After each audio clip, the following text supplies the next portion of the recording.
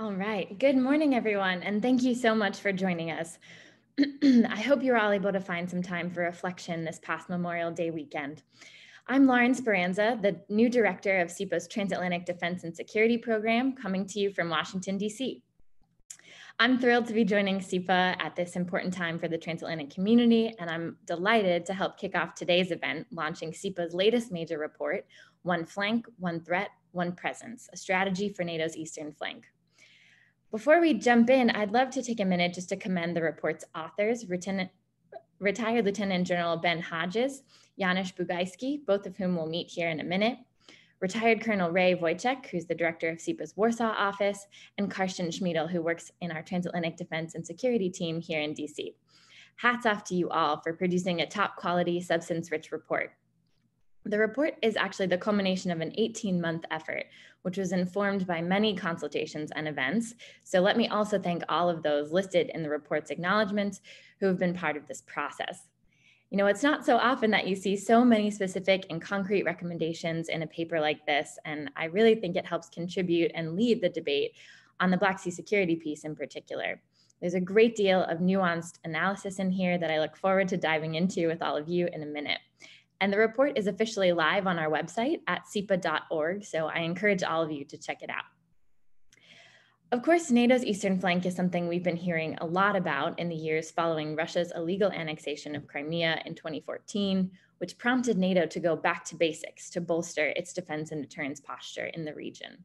And since then, NATO has made tremendous strides to do so, including through the deployment of the Enhanced Forward Presence multinational battalions in the Baltic states and Poland, an increased capacity to bring reinforcements rapidly to the eastern flank, and a more robust NATO command structure capable of conducting high-intensity, multi-domain warfare with little warning. But as the report argues, much of these improvements have been asymmetric, prioritizing the Baltic Sea over the Black Sea region, which houses the much more limited tailored forward presence. And the report says this has produced a degree of incoherence in NATO strategy and left a concerning gap in Europe's southeastern flank that Russia is all too eager to exploit. And going forward, there's more to be done in both the northern and southern parts of NATO's eastern frontier to get the alliance where it needs to be and to meet the threats of today and tomorrow. Now, the report calls for an upgrade to the current tiered forward presence and outlines several concrete recommendations for enhancing NATO's eastern flank strategy. And just highlight a couple of them up front, the authors suggest everything from improving situational awareness and forging a more coherent threat analysis, to reinforcing key allies like Poland and Romania, to bolstering key capabilities like integrated air and missile defense, nuclear, and cyber, to developing a common operating picture for land, air, and maritime, particularly in the Black Sea, conducting maritime policing operations in the Black Sea, improving mission command, personnel, planning, and exercises, and of course, strengthening regional cooperation and partnerships. Now, to help us unpack the report strategy and some of these recommendations, I'm delighted to introduce my distinguished CEPA colleagues, two of the report's authors, who will serve as our speakers today. First, we have retired Lieutenant General Ben Hodges, who's CEPA's Pershing Chair in Strategic Studies, who's been leading the charge on the military mobility debate alongside a great deal of CEPA's regional security work. He most recently served as Commanding General of U.S. Army Europe, and prior to that, as Commander of NATO's Allied Land Command. I'm also pleased to welcome Janusz Bugajski, CEPA Senior Fellow and host of the new Bugajski Hour television show, which is broadcast in the Balkans. Janusz has authored a remarkable 20 books on Europe, Russia, and transatlantic relations, and is a columnist for several media outlets on those issues. Thank you both for joining us, and congratulations again on the study. I'd like to come to each of you with a few opening questions just to help kick off our conversation and then leave plenty of time for Q&A from our audience. We really do want this to be an interactive session and a chance to engage directly with the authors. So please, to all of you watching, we encourage you to join in. For those of you who are participating via Zoom, if you would like to pose a question to the panel, please use the Q&A feature, which you can find at the bottom of your window. If you just click on that, it will allow you to type in your question and I'll receive them. And if you are tuning into the webcast on Twitter, please submit your questions at CEPA under the live stream tweet, and they'll be sent to us here. So I'll open it up to all of you about the halfway point, but please feel free to start submitting your questions now so that we can collect as many as possible. And as a reminder, of course, today's discussion is on the record. And with that, Janusz, I'd like to come to you with the first question, and I'll ask both of you just to limit your responses to 2 to 3 minutes each time, just so that we can get through a fair bit of substance. So Janusz, I think it would be helpful at the top if you could just outline for us, what the threat really looks like on the eastern flank. I mean, is it really an issue of Russia rolling across borders and seas? Because I think there are some in the alliance who, aren't really convinced of that, and not everyone sees the Russia challenge in the same way. So help us understand why NATO should prioritize this, given all the other competing demands that transatlantic countries are facing. Yeah, thank you, Lauren. Good morning and welcome to everyone joining us today, whether good morning or good afternoon. Well, let's put it this way. Our basic position in the report is to contrast NATO and Russia's strategy. NATO has significant differences in its capabilities along its eastern flank, as you outlined, between the Black Sea region and the Baltic region. More coherent in the Baltic region, less coherent in the Black Sea region. In stark contrast, I would say Russia has a coherent position along its western flank. In other words, the flank that faces not only NATO allies, but also NATO partners. And behind this is, of course, Kremlin's strategy. The Kremlin pursues a long-term strategy to try and restore Russia's regional predominance. Even more than that, it's actually using the Black Sea zone, which we think is absolutely key to this whole region. The Black Sea zone for force projection into nearby areas, including Central Europe, the Eastern Med, the Caucasus, South Caucasus, the Middle East, and of course the Balkan Peninsula. All these regions, remember, surround the Black Sea, which makes it central in our calculations. Now, to answer your question very briefly, the main threats to NATO emanate from Putin's Russia, the main threats to NATO in Europe.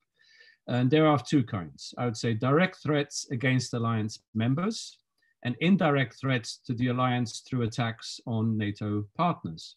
And both of these threats involve a range of instruments, not just military, but they can also involve military action, and they can also lead to a miscalculation by Moscow and a potentially wider regional crisis. So in a way, the best way to prevent armed conflict is for NATO to demonstrate its awareness, its willpower, its coherence, and its capabilities, as we all specify in the report. Now, specific threats to NATO allies, Russia probes the region with SNAP exercises. It's expanded the size and scope of its Zapad and Union Shield exercises, which target Poland and the Baltic states. It's building up its forces along NATO's borders, particularly in Kaliningrad and Crimea, to expand and project its military abilities. It stages frequent provocations against allied airspace and territorial waters. It endangers the free movement of commercial traffic, including shipping through the Black Sea. It also exploits other weaknesses along the flank in many areas: ethnic, intergovernmental, cyber, domestic politics, corruption, disinformation. There's a huge list that we can provide here. Now, regarding threats to NATO partners, Moscow, remember, already occupies Ukraine's Crimea and parts of the Donbas region, about 12% of Moldovan territory in Transnistria, 20% of Georgian territory in Abkhazia and South Ossetia, Skin Valley region. It's also destabilizing the Western Balkans. It's reinforcing its influences throughout the South Caucasus, where it can manipulate different regional tensions. And it's also attempting to drive a wedge between Turkey and the rest of the alliance. So given all that, given its ambitions, our report outlines both conflict scenarios, but equally importantly, how to prevent those conflict scenarios from mushrooming into something much more dangerous. So I think I'll stop there. I'll just say that there's one scenario that I personally would like to develop more in the future. It's something I don't think our administration or any administration is looking at very closely. And that's the impact of unrest, potential unrest in Russia itself, in the Russian Federation. Regional unrest driven by falling oil prices and now falling gas prices, by the pandemic and the poor reaction, the health threat in Russia, the economic decline throughout the region. It was already happening even before this, but it's actually accelerated, I would say, the problems that Russia has internally. Russia could turn into a failing state in the near future, but that itself isn't necessarily good news, because it could also have a destabilizing impact on several neighboring countries, including our eastern flank countries. I'll stop there and, do follow-ups if you want. Fantastic. Thanks so much, Janusz. I think that's a pretty compelling case for why we need to pay attention to the eastern flank and for the threat there. Maybe just a quick 30-second follow-up. If there are a couple of ideas that you have, and there's a couple of recommendations toward this end in the report, but how do we start to get allies on the same page about this threat? For those who see the threat differently, maybe have a different geographical position and are further afield and are more worried about threats that are closer to their own borders, what do you say to those allies? How do we get everyone on the same page? Yeah, very briefly. I mean, one of the things we talk about is to get a very clear perspective and analysis of what the Kremlin objectives are. In other words, its objectives, its policies, its capabilities, almost on a daily basis. So we're not taken by surprise. So we're not, let's say, diverted into some other area when the Kremlin's engaging in some operation in a particular part of the eastern flank. I think that is very important in order to get everybody aboard, to understand what is going on, to understand the threats to the alliance. And of course, ultimately, I think it means also American leadership. And leadership does not mean dictation, but it means working closely in tandem with our allies in things like prioritizing spending on specific weapons, on infrastructure, equipment, joint exercises, and so on, and working closely with the EU. I know you want to come to this a little bit later. We can say more about that subsequently. Terrific. Thank you so much. General Hodges, let me come to you. I mean, given what Janusz just outlined and described in terms of the threat environment, based on all your experience operating in Europe, what are the major capability gaps, maybe the top 5 in your view, that you see on the eastern flank, and how should NATO address those? Lauren, thank you. So 5 things. Number 1, absolutely integrated air and missile defense. We don't have enough capacity. We don't exercise it enough. And you need land-based systems and sensors, shooters and sensors. You need air forces and air platforms, and you need naval platforms. We have the pieces, but there's not enough of it. And the only way you can be sure you've got truly integrated multinational alliance air and missile defense is if you're exercising it throughout the year. And we haven't had an exercise on that scale, at least in the last 7 years. And so this is my number 1 concern. And by the way, you have to have enough to last the duration of a potential conflict. Most exercises were out of Patriot interceptors very early. So it's capacity as well as capability.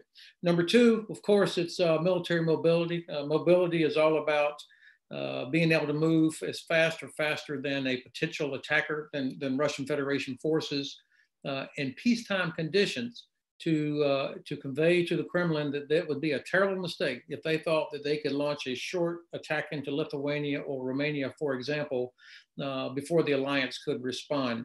And so this is about not only the border crossing things that the EU really has to take the lead on fixing, but it's also about infrastructure, rail capacity, heavy equipment transports. It's very difficult, for example, to get from Germany or Poland down into Romania because of the Carpathian Mountains. How do we address that? Combination of prepositioning, but also you have to be able to move quickly. Likewise, to move up to the Suwalki corridor, you've got to get across northern Poland, which has more lakes than Minnesota. It is a challenge with lots of bodies of water, so you have to bring your own bridges as well. The third critical gap is, I would call it command and control. There is no headquarters that is purely dedicated to the Black Sea region. No headquarters that's NATO and joint that wakes up in the morning smelling Black Sea air. And that is really what we need in the Black Sea region, is a 3-star joint headquarters, part of the NATO force structure, if you will. A good start would be an intel fusion capability, because what we want to get to is what General McChrystal used to call the unblinking eye, so that we know everything that's going on there in the Black Sea region. The 4th capability gap is in overall naval capacity. Our great Navy just does not have enough ships to do all the things that's asked of it throughout the European and African theater. So they're constantly underway between the Black Sea the Barents Sea, the Mediterranean. They play a critical role for missile defense. Is just not enough. And Montreux Convention is not the reason we're not competing well enough in the Black Sea. There's just not enough capacity. So that means we have to make sure that all the allies are in. And Germany's done a good job offering this Baltic Maritime Component Command in the Baltic Sea, where I think we actually have less of a strategic challenge there than we do in the Black Sea. In the Baltic Sea, I think achieving sea control is very achievable within the first couple of days, given the geography of the Baltic Sea and the partners as well as allies and capability. In the Black Sea, it's different geography, different capacities. So maybe we look to increase reliance on unmanned maritime systems, particularly for nations that cannot afford buying new ships or all the infrastructure required for that to complement what we do have. The fifth and final gap actually would drive the other four. It's the absence of a strategy for the greater Black Sea region. We've got graduated response plans for the Baltic region, but we don't have fully developed and approved plans for the Black Sea region. And I think if you put the Black Sea in the middle of the map, it changes how you think about the region. It changes how we think about Turkey's role, how we think about Ukraine. And it also then that would drive the ends, ways, and means discussion in a more fruitful way. Thank you so much. Really helpful overview. And I wanted to follow up on one thing just very quickly. You mentioned the unblinking eye and the need to see and understand what's going on in the region. I'm curious to hear, if you have concerns about the US's recent decision to withdraw from the Open Skies Treaty, which of course allowed certain overflights that helped allies monitor some of the things going on in the region, Russian activities, troop movements, capabilities, particularly on the eastern flank. I mean, what might be some of the implications of this from your perspective? Well, Russia is a gold medal winning, legendary treaty violator. There's no doubt about that they have not lived up to their obligations under the Open Skies Treaty or INF and numerous other agreements. So we should all be clear about that. Having said that, I think it's a mistake for the United States to announce that it's pulling out of the Open Skies Treaty.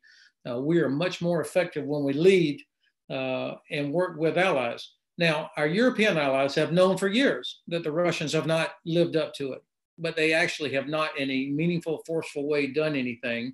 And so this people being upset with the United States when we announce we're pulling out is a little bit late to the party.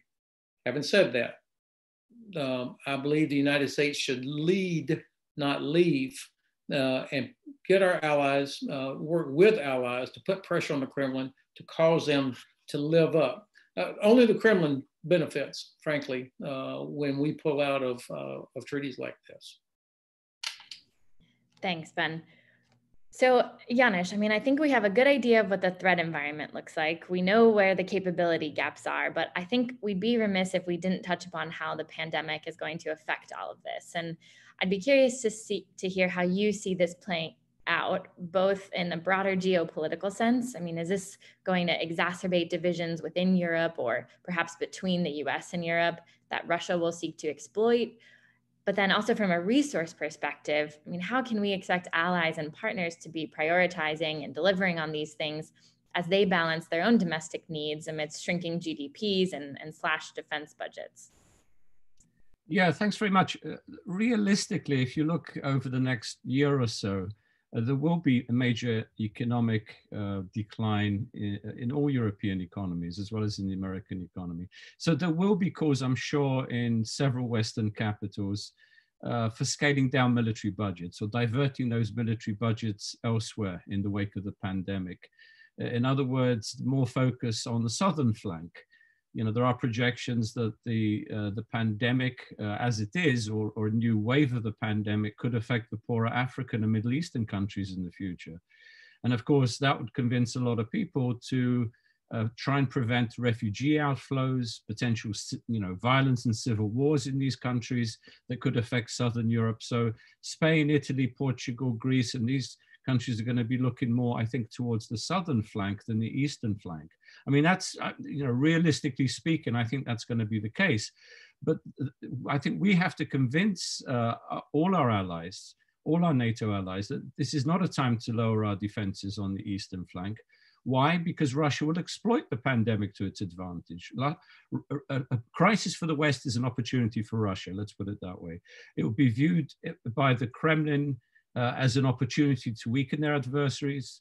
And if nationalism, as you say, increases in Europe, if it prevails over internationalist solutions, if transatlanticism is weakened as a result, I think the Kremlin will have more inroads to divide and rule, to try and get sanctions lifted, to play off one European capital against another, to play off Europe against America. So, you know, in addition, one last fact, I think prolonged economic decline in Russia itself may also convince Putin that an external cause, an external attack can help mute domestic unrest. It may not play out exactly as he expects, but nevertheless, he may be tempted to do that, as he did with Ukraine. We saw in 2014, after he was fearful of public protests getting out of hand and potentially undermining his regime. So those two factors, I'll stop there. Thank you, Janusz. Ben, one thing I wanted to highlight in the report, you talk about the need to channel the spirit of cooperation among the Baltic states and Poland, but within the Black Sea region. And I think in reality, we're dealing with a much different set of actors in the Black Sea. You know, we have 3 NATO allies, Romania, Bulgaria, Turkey, 2 partners, Ukraine and Georgia, as well as Russia. There's much less dialogue, more competing interests, so it's harder to catalyze cooperation. And I think one of the biggest wild cards in the Black Sea region is Turkey, which the report doesn't talk about in too much detail. But I'd be curious to hear from you, how can we cooperate in this environment and work with Turkey despite concerns over its rapprochement with Russia, its purchase of the S-400 air defense missile system from Russia, some of the political constraints in its own relationship within NATO right now? Be curious for your thoughts on that. So Turkey is a longtime ally since 1952. The framework of the agreement of the alliance with Turkey and the relationship between the United States and Turkey was and frankly still is based on the Cold War. When Turkey was at the bottom of the map, it was all about containment of the Black Sea fleet coming out of the Black Sea, going through the straits. That was the critical role that we expected of Turkey, as well as, by the way, being a host to nuclear weapons and other capabilities. That's what some people call Turkey USA 1.0. Right? 1.0 is dead. It's time for Turkey USA 2.0. I would not characterize Turkey's relationship with Russia as rapprochement. Certainly Turkey, and I don't defend any of the bad decisions that Turkey has made, specifically the S-400, the US government is exactly right to push them out of the F-35, but it's unfortunate. But I think also part of the problem is that how we view Turkey and how Turkey thinks we view them. There's so much distrust. The fact that we have the boundary between US European Command and US Central Command is also the border between Turkey and Syria is a symptom of that. And so I think that has resulted in us making bad decisions about giving weapons to YPG, for example, good tactically, but terrible strategically. And we're paying some of the price for that. So Turkey needs to be confident in the West that we will always be with them. And then I think we might see Turkey demonstrate more leadership in the Black Sea region. I mean, they should be the lead NATO nation there. They're the dominant military power there. I'd like to see them take more of a role, but all of their focus is to their south and frankly, against their Greek ally as well, which is why we end up recommending doing so much with Romania in the Black Sea region in the absence of Turkey. Final point is that there definitely is a need for cooperation in the Black Sea region. The intelligence sharing between allies and partners. The recent decision by Romania and Ukraine, for example, back at the Munich Security Conference to have an agreement on more intel sharing and more exercises is the foundation that the rest of the region should be building on. Thank you. And maybe just one quick follow-up that you mentioned earlier a bit about the Montreux Convention as one of the factors that you must consider when you're talking about what NATO can and can't do in the Black Sea. The Montreux Convention, of course, gives Turkey control over the Turkish Straits, regulates the transit of naval warships. And I'd be curious to hear your thoughts on what to do with that. I mean, in the interim report that was released before the final here, you talk about the need to reform Montreux, but in the final report, you suggest leaving it as is. So I wonder if you could just say a quick word about your rationale behind that. Well, I would like to take credit for changing my view on Montreux as a result of further research and education and being smarter about it versus waffling. The Montreux Convention is inconvenient in some ways, but at the same time, having a strong Turkey that controls the straits, has sovereignty over the straits, at the end of the day, that's an advantage for the alliance. The Kremlin has to move through the straits to do what it does in Syria, in Libya, in the Eastern Mediterranean. So having the potential to shut it down by a NATO ally is at the end of the day to our advantage. And there are discussions about, a second Istanbul Canal, does that change? And you hear people talking about, can we get around Montreux? Montreux was not the problem, it's capacity. And the Black Sea region is so far not in a high enough priority to divert naval capacity for the United States or other allies to the region from somewhere else. That's why I mentioned that lack of naval capacity is one of the top 5 gaps that we have in the alliance or that we've identified in our report. Now, there is one thing I would like to see done differently, is that Turkey to be more transparent about what is actually moving through the straits. We rely on various unofficial sources to say, hey, the such and such a ship just passed through there. But I am confident that there are occasions where Russian submarines, for example, that are based in the Black Sea, go through the straits, ostensibly to go to somewhere else, to another port for maintenance. But yet they, off the shore in the Eastern Mediterranean, they're launching missiles into Syria. That technically is a violation of Montreux.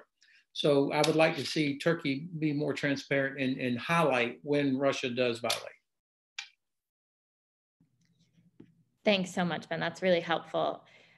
I want to open it up to the audience here in a minute, and maybe we can do a double header here that answers one of my questions and also one that I see coming in from my friend Tamara from Georgia. And I think a fitting question, as it's Georgia National Day here, but this is not a Black Sea only conversation when we're talking about the Eastern flank, but I think one of the interesting things that you address in the report is the role of NATO partners. And Janusz, I was wondering if you could speak a little bit to that. How can NATO support Georgia, Ukraine, Moldova, and others in the wider region? And what can they bring to the table?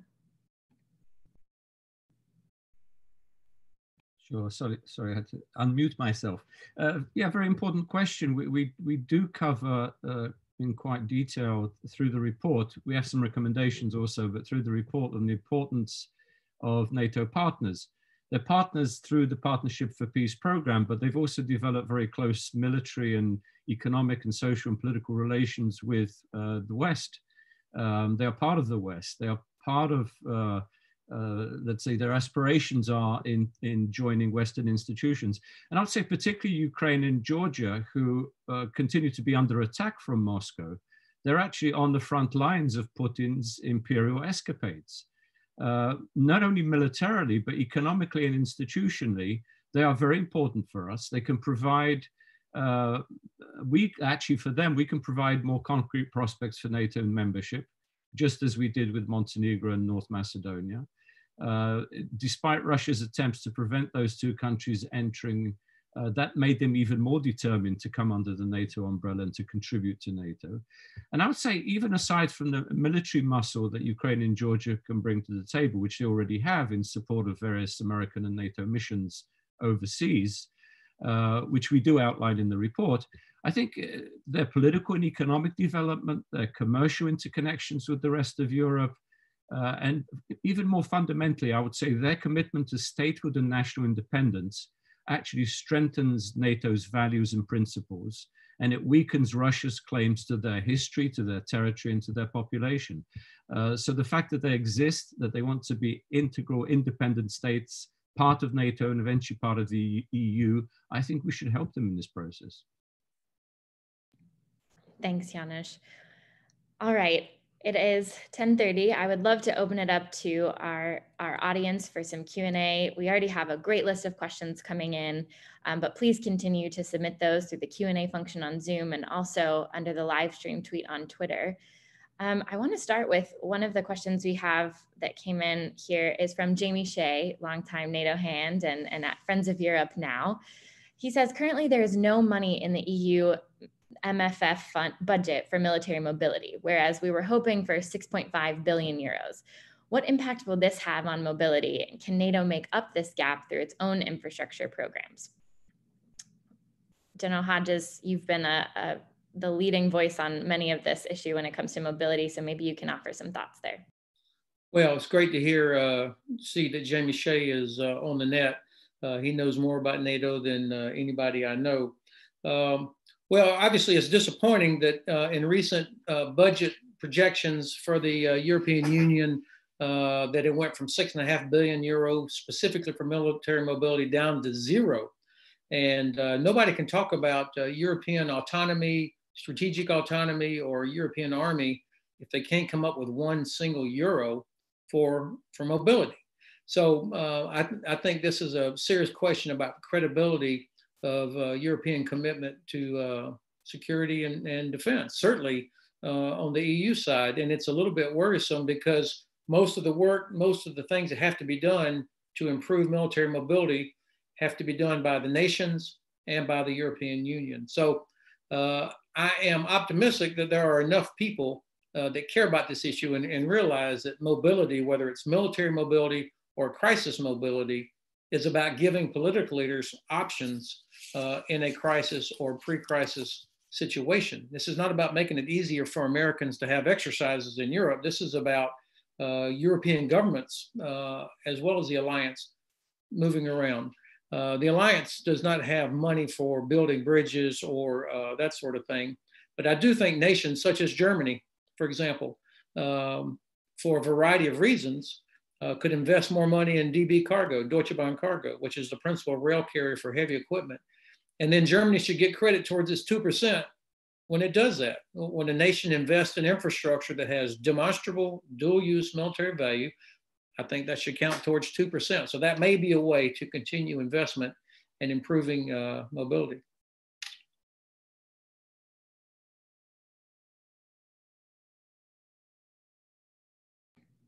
Sorry. Thank you, General Hodges. I have another question here from Danny Kenyon that, Janusz, maybe you can speak to a little bit of this. It gets at some of the domestic forces inside countries on the eastern flank. He says, can the panelists address how well domestic security forces in NATO's eastern members are addressing pro-Russian paramilitary elements and how well the domestic security elements negotiate legal restrictions to coordinate their efforts with their own military and other NATO members? So I think broadly, if you could speak to some of what we call hybrid threats sometimes happening inside these countries and the Russian forces that we see in the eastern flank, how are we tackling that set of issues? You talked a little bit about kind of the political warfare and how that impacts, that's a separate threat coming to NATO's eastern flank. So maybe you could share a bit of your thoughts on that. Yeah, if I understand correctly, how to deal with, let's say, sub-military or paramilitary subversion and potential territorial disruption in particularly the Baltic states, Poland, and maybe even Romania. Well, I remember the statement by the Estonian defense minister when he was asked what would happen if the so-called little green men, these guys without uniforms, suddenly appeared in Narva or somewhere in eastern Estonia. He said, I'd shoot them. In other words, they need to make preparations, and they are making preparations, not only at the military level, of course, and border defense, but also paramilitary forces, territorial defense forces, the sort of all-people informational network. If they see something suspicious, some activities, some reconnaissance, or some suspicious characters coming over the borders or operating near the borders, to report to the local authorities. So immediately there's a response from the centers, immediate response from governments. Again, these local territorial forces are developing in the region. I know, for instance, in Poland, the Riflemen's Association, which actually preceded the Polish army, if you go back to before Polish independence in 1918, that's been resuscitated. A lot of volunteers, again, to integrate better with the national army, the standing army, with the Ministry of Defense. I think that's very important. Similar process, I think, in Lithuania and other Baltic countries. So, I mean, there's a lot to say there, but there's a lot of preparations one can make. I haven't even mentioned the disinformation, information of the media dimension of all this as well. I mean, there's different ways in which you can combat Russian subversion, but I think these countries are probably better prepared than any. Thank you for that. I have another question here from Tanya Latici from the EU side, and she's saying, as the US's pivot to Asia has become more concrete, particularly during the Trump administration, some allies are already imagining contingency planning in case the US would progressively retreat its troops and support from the eastern flank, supposedly to redirect them to an Asian theater. How likely is it that such a scenario would play out in the next 10 to 30 years? And what could allies do to make it attractive for the US to stay plugged into Europe? And I think that also gets at this broader question of, US commitment to European security. And maybe you could speak to that, General Hodges. So US commitment to Europe is very clear, even during the administration, even during the current administration. Everything that was promised under President Obama's administration back at the Warsaw Summit has been delivered during the Trump administration. And the actual number of US troops boots on the ground that are permanently stationed has increased, as well as more rotational forces. So the facts on the ground are that US is still committed. But the other facts that matter are that we don't have enough capacity.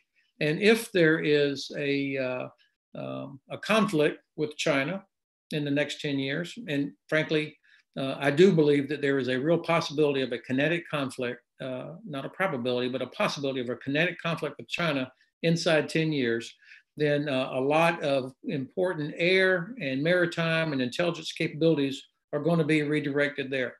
I think the land forces probably would not be drawn down, not significantly, but those other critical Air Force, Navy, intelligence capabilities, those will be drained away, which is why we need a strong European pillar. So it's not, is there something that Europe could do to make itself more attractive for the US to say, okay, we'll stay with you guys? The fact is we need a strong alliance, a strong European pillar that can continue to deter Russia while the US has to deal with a potential threat from China. Look, our economy is directly tied to stability and security and prosperity in Europe. The North America-EU relationship is the biggest in the world. Plus, we know despite things that are said or tweeted, we know we need allies. And all of our best and most reliable allies come from Europe, as well as Canada and Australia. Thanks, General Hodges. Another question related to that from Valeria Yagisman, asking about the future of Defender 2020 and to what extent will the exercise go forward and how Moscow might react to something like that, and perhaps the 2021 version of the exercise too. So first of all, for Defender 20, it's technically still underway. Defender 20 was deployment of thousands of pieces of equipment and vehicles and troops from the US to Europe. And it was sort of the umbrella for dozens of other smaller exercises that are happening all over Central and Eastern Europe. And of course, I think it's called Allied Spirit that's happening here starting next week in Poland. We'll have several thousand American and Polish troops doing airborne operation, river crossing. So these are very sophisticated, complex operations that are still going to get practiced, not on the scale that was originally envisioned, but nonetheless, it's still happening. The thing about exercises carried out by NATO and by Western allies is the transparency compared to a Russian exercise. We have journalists involved, embedded all over the place. We do endless announcements about what's going to happen in the exercise. So there is no threat to anybody and you compare that to the total lack of transparency on any of the exercises that Janusz addressed earlier, such as Zapad or Kavkaz or those types of Russian exercises, which is why our allies on the eastern flank it scares the hell out of them, because you don't know if one of these exercises is something more than an exercise. And if the Russians were serious about stability and security and lowering the temperature, they would have the same transparency as we do. Now, but this exercise also is another demonstration of American commitment. Defender 20 does not get one single vote for any candidate in an American election, yet we're spending hundreds of millions of dollars to do this, and we're already planning, I say we, the military is already planning the Defender 21 exercise, which next year will go into the Balkans and the Black Sea region, exercising the ports along NATO's southern flank, which I think is also very important signal. Thank you. Another question here from Sven Svakov from ICDS. Wants to go back to the northern part of the eastern flank, because we've been talking about Black Sea security, but he asks, do you consider Baltic and Polish security to be completed? And if no, what ought to be done on the northeastern flank? And I think there's some interesting recommendations in the report about how Poland plays such a unique role in the region as kind of a bridge from the Baltic states all the way down to Romania.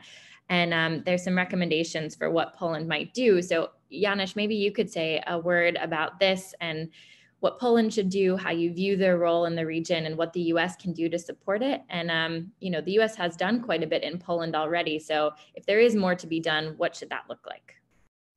Yeah, I think very briefly, our first report actually that we issued was on the Suwałki corridor, which the Russians consider a gap because it's a one small area between Kaliningrad and Belarus where they have either troops or influence and can move troops into very quickly. And the danger was, and I think it remains until we fully strengthen, fully capacitate that region, is that the Suwałki corridor itself could be a choke point that the Russians could cut off in the event that they attack, let's say, Estonia or Latvia or Lithuania, and we cannot reinforce, at least with ground troops, through the corridor into the region. And this is why I think Poland does play a major role in reinforcing that corridor to make it as efficient as possible, as well protected as possible, for missile defense cover, air cover, whatever it takes to make sure that our troops can move into the Baltic states in the event of an emergency. There's a lot of other things that we mentioned. Poland is doing a lot, not only in terms of its military spending, but in terms of hosting different NATO contingents, headquarters, contributions to various NATO missions, participation in exercises. There's a lot of joint activities between Poland and neighboring forces, particularly with Lithuania, with Ukraine and so forth. And I think these can be developed, but this is all specified in our report. I'm sure Ben will have a few more things to say on that. Thank you. In the interest of time, maybe we'll just try to get through a couple of more questions here. I've got another one on the nuclear issue from Paul McCleary. He asked about how do you see the end of the INF treaty, of course, the Intermediate Range Nuclear Forces Treaty, and the impending US withdrawal from Open Skies, which of course we talked about Open Skies a little bit already, but kind of in the broader nuclear context, and General Hodges, maybe you can speak to whether you have concern over, of course, post-INF, but then also looking at the possible expiration of the New START treaty in 2021. Do you have concerns about NATO's nuclear and strategic capabilities? And, how is this going to impact the alliance? So NATO is a nuclear alliance. And the reason we're a nuclear alliance is because potential adversaries have nuclear weapons. NATO has always wanted to avoid or to get rid of nuclear weapons, but as long as adversaries have them, and we have to have them, and the whole theory of deterrence is you have to have nuclear weapons so that you don't have to use them. And the arms control protocols and agreements that have evolved over the past several decades, we were able to achieve those because NATO, with several of its members having nuclear weapons, as well as several of its members being part of the nuclear sharing agreement, such as Germany, Italy, Netherlands, Belgium, and Turkey were a symbol of the cohesion of the alliance, that the Kremlin could not split off certain European countries from the United States. And the INF Treaty was designed specifically to prevent that sort of splitting off. What has happened, of course, is that, as I said at the beginning, Russia is a world-class treaty violator. They have been in open violation for several years, and our European allies knew about it as well. And while we've all complained about it, it would have been helpful, and it would be helpful in the future if all of our allies were as loud and clear about insisting that Russia live up to its obligations as they are in complaining about when the United States considers pulling out of a treaty or an arrangement.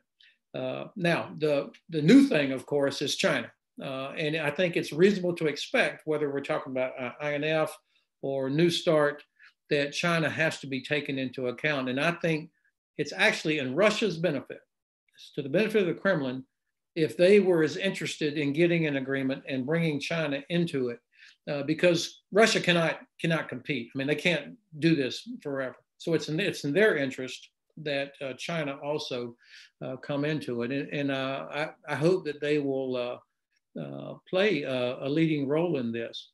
Having said all that, I still prefer that the United States works within existing agreements and holds people accountable and brings along allies versus walking away. I say again, lead, don't leave.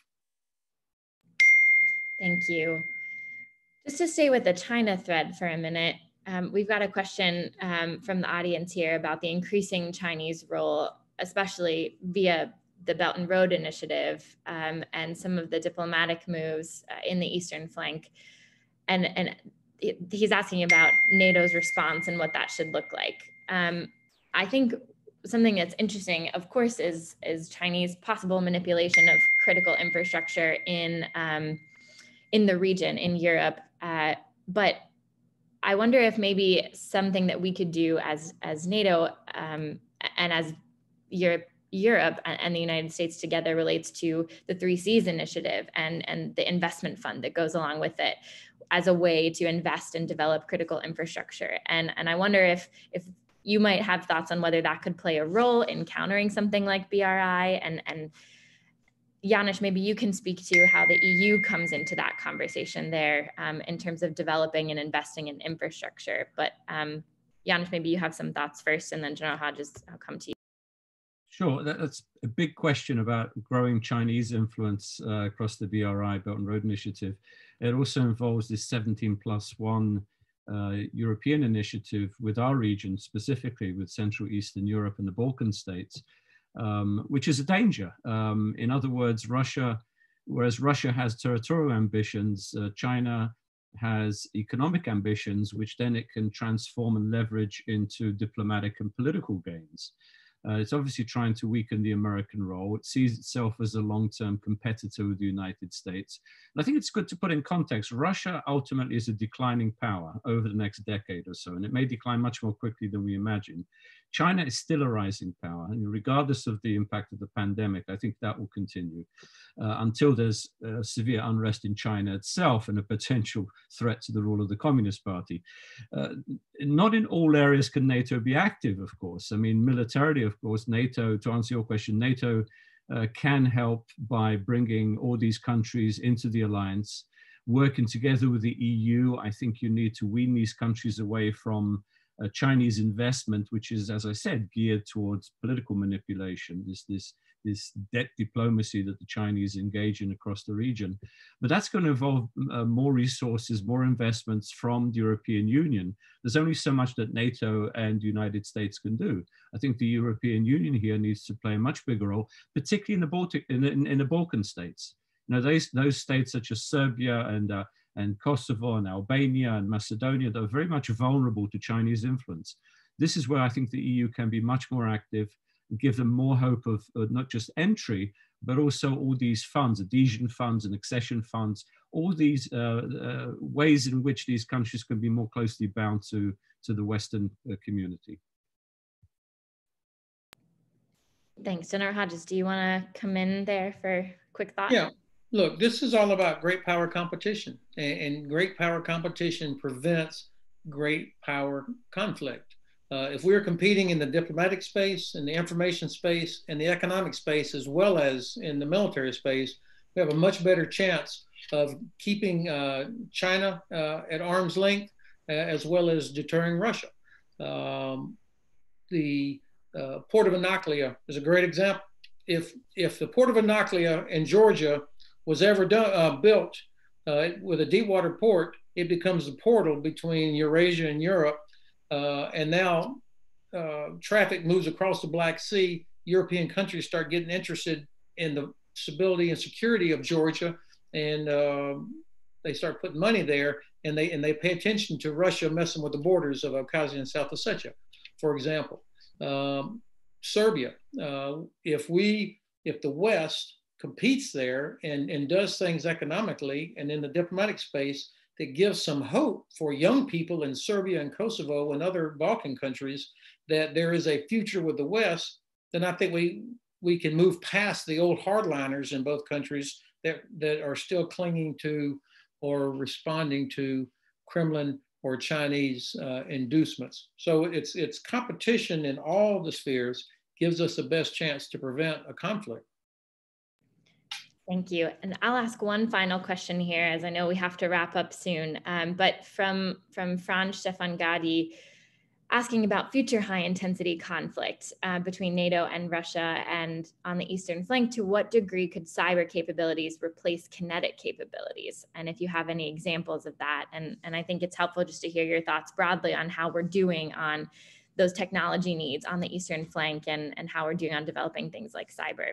General Hodges, maybe you have some thoughts before you jump off. So 2 or 3 points. First of all, cyber is critical for protecting our transportation infrastructure in Europe. I mean, without host nation support, we could have 8 million American tanks, but if they can't move across Europe, or as well as other allied capabilities, if they can't use the airports, the seaports, the rail, power generation, then it doesn't matter. And so the cyber vulnerability of transportation infrastructure is something that has to be addressed. Lithuania and Latvia both have done a great job doing this, and both of them count that towards their 2%, by the way, which is another thing that I think nations could and should be encouraged to do.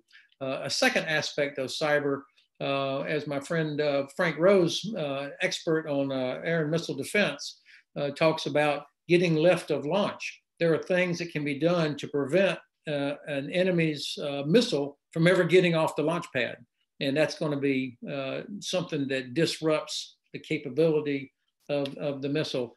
I think there's plenty of good opportunity for cyber in an offensive role as well. And the Alliance knows this. The Alliance has addressed this. Secretary General Stoltenberg several months ago talked about a cyber strike could be considered a violation, an Article 5 situation. So the Alliance is gripping this, but obviously we have a long way to go.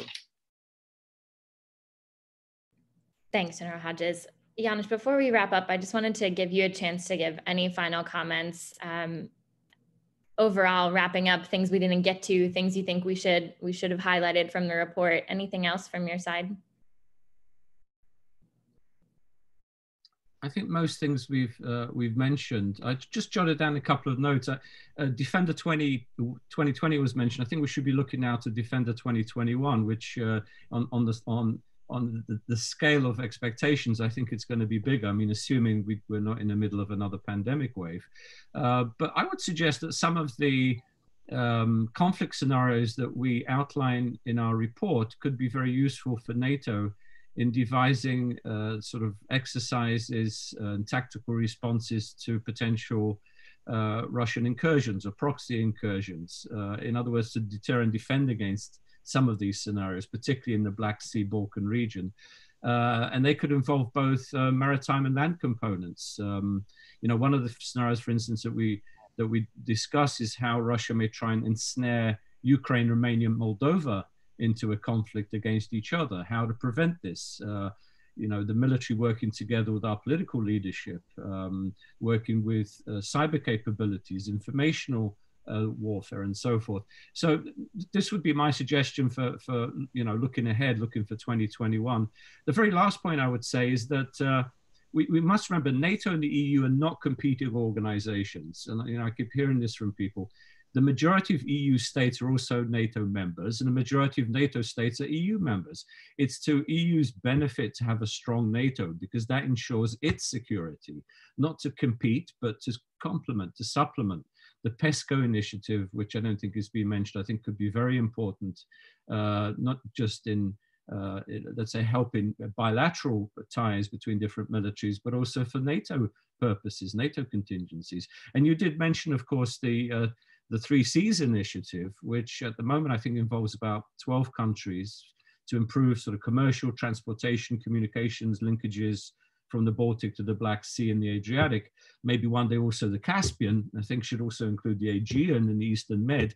I mean, that is a valuable opportunity where Europe, I know Germany's now made a substantial investment, where the US has made an investment.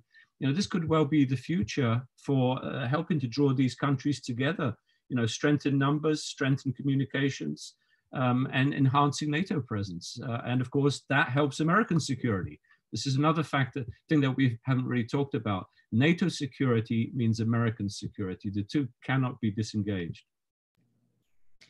Such an important point to end on, and I think a great capstone to our conversation. I know we have reached the end of our time, but let me thank our terrific speakers for the superb discussion. We covered a lot of ground there, got through a lot of good questions. Thank you to our audience for your active participation and for sharing your comments and thoughts along the way. Thank you to my terrific CEPA colleagues, Christina Brown, as well as Karsten Schmiedel, one of the report's authors who helped to organize today's event. And going forward, I encourage you all to look out for more from us coming soon. We've got a great lineup of work coming up, including another public discussion specifically on military mobility on June 2nd, as well as a Black Sea security discussion on June 4th. So please look out for those invitations. We hope you can join us for that. In the meantime, we encourage you to read in more depth today's report on our website. And with that, thank you all again, and wishing everyone a very safe and healthy week.